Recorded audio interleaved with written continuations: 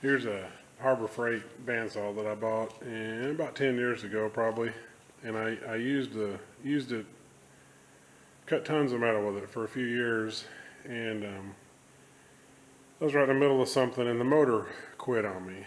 And when I went to look for a new motor, Harbor Freight prices, and the new motor cost almost as much as just buying a whole new saw.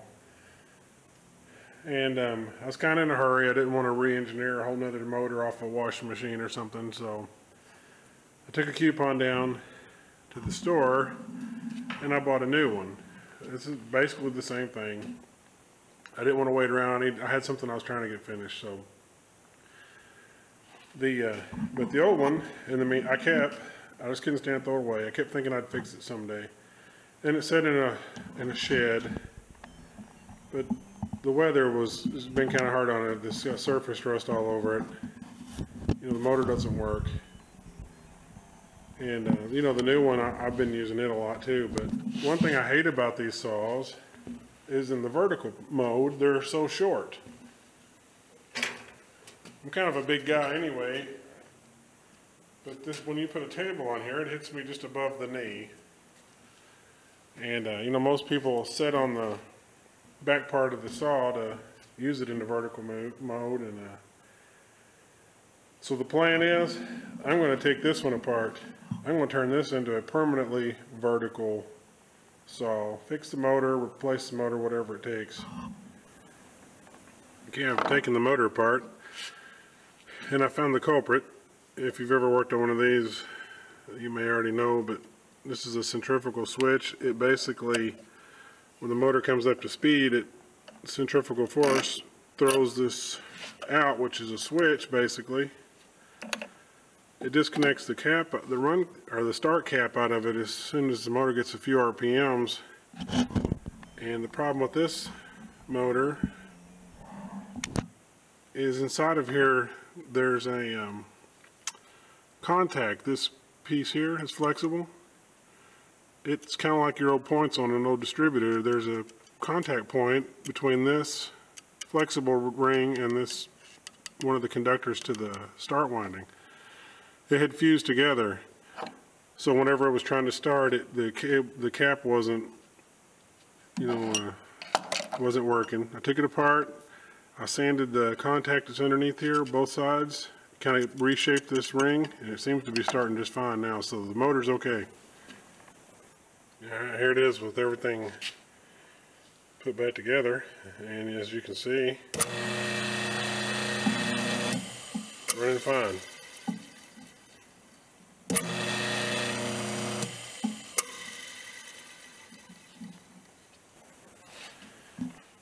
Another thing on this old saw, and even back when I used it, it was always leaking the oil out of the gearbox. This little rubber seal that they had in there, it's turned mush. I mean, you can just tear it apart, and it's leaked this sticky mess out all over down the leg, all over everywhere. So once we're done and clean, that's going to get changed out with a much better gasket, better oil. That ought to help it last a little longer too. Alright, it's taken apart, and where I'm going with this is I've got a hobby of making knives, and I want to make this is my bench I use for knife making, and I like this height. I want this to be permanently vertical on this bench, and it's, you know, it'd be the perfect height to cut out your knife blanks. Perfect height for me. I'm going to make a much better auxiliary table here too, and it'll be permanently in this position. So I've been studying the way it was mounted on the original saw, and I'm going to use these pivots. There's 2 bolt holes there on the back. The other side where the motor pivoted on, I'm going to use that. I'm going to make mounts for all those. Alright, here's what I've come up with. This is a 1/4 inch steel. I've made some separate pieces, bolted them onto the base of the saw. The 2 holes on this side correspond to the 2 holes on the saw. This pivot point, I've welded an angle bracket in for it to set in. The previous place where the motor mounted or tilted on the original, I've made 2 solid motor mounts here, and I've got 2 more back here that'll now, that's where the motor will pivot now. And this plate's 12 inches long. It's 9.5 inches wide. And if you want to try this, you're just going to have to make you some templates and make some of the pieces individually, put them up on the saw and start welding them together. Pretty simple though.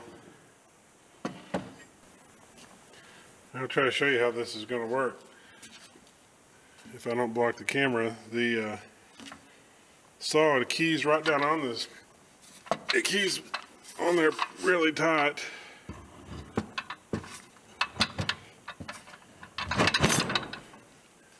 It drops right in, and it's sturdy without even putting a bolt in it, but there'll be 2 bolts here, a bolt through this side.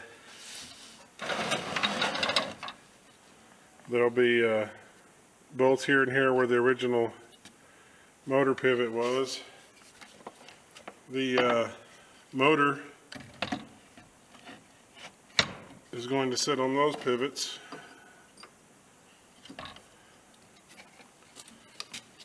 Like that. So that's where I'm headed. And I'm wondering what we got inside of this thing.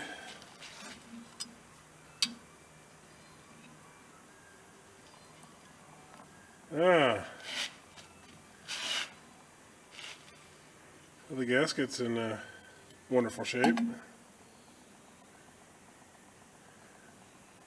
It's so swollen it's falling apart. I don't know what they use for rubber, but it ain't. It's just gooey. Look at how much oil's in there. Almost dry. First time I've ever opened it. And what is in there is just thick sludge like molasses. So even if you're not modifying your saw, I'd say if you've had it for a few years, you definitely need to crack it open and clean this sludge out, this goo, put some good oil in it. So well, I tried to clean it, and the stuff that was in there was so thick I couldn't even hardly scrape it out. So I soaked it down with engine cleaner, let it soak for 30 minutes or so, run down to the car wash, and this thing, it came out pretty good. I mean, I don't know if it'll show up in the video, but the inside of that gearbox is night and day compared to what it was, the sludge that was in there. But I'm going to put I don't know what they call for, but I'm going to use some gear oil. This is something I had left over from my tractor or something. And I took a little piece of 220 sandpaper. I just hit all the edges here on got the lid really clean. And I'm just going to use some silicone gasket maker to replace the gasket and put the oil in it. Alright, I really don't know how much oil is supposed to be in this thing, but I filled it about halfway full vertically, which I figured should be the same thing as half full, or I mean horizontally, it should be the same thing as half full vertically. So I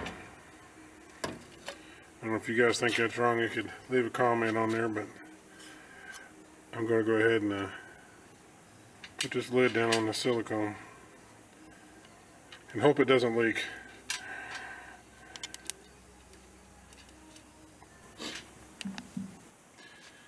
I'll let it sit for 24 hours with the gasket maker in it, and then I stood it up yesterday, so it's been another 24 hours. And I was a little worried about leaks, but it's been sitting there for a day, day and a half, dry as a bone, so looks like it's going to work. We'll have to You know, it's kind of cold. I'm kind of wondering if that gear oil, when it gets really nice and warm, how it will do, but we'll see. All right, time for a little assembly.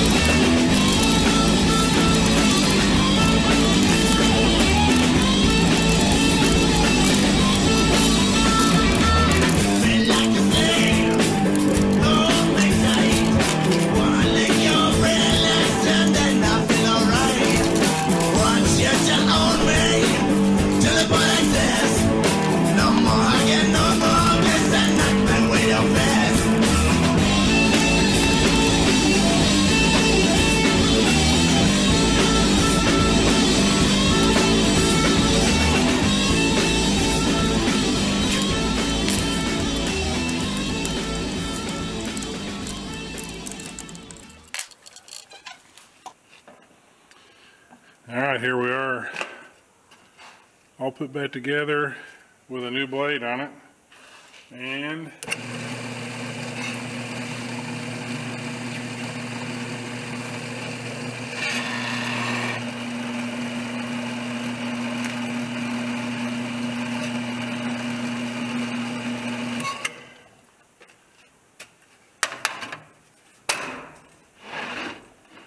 it'll sit on the bench like that. And I'm going to build a table, which I won't put that on the video. Lots of people have made videos on how to make a new table, but I'll make me a new table. It'll sit on the bench like this, where I can cut out knife blanks at the perfect height. I mean, it's worked out great. So the only thing I think I might see there could be an issue with later, I didn't really think about it before, but I wonder how many metal shavings are going to stay inside of this. There's actually a triangle cutout in the base of the saw that I'm assuming that's what they put it there for, was for the shavings to fall out. If it gets to be a problem, I'm probably going to flip this over and either put a hole in the bottom or put a hole right here in the front where maybe I could just hit it with a shop vac and suck the metal shavings out occasionally. But I'm pretty happy with it. Benchtop vertical bandsaw out of something I was going to throw away. Thanks for watching.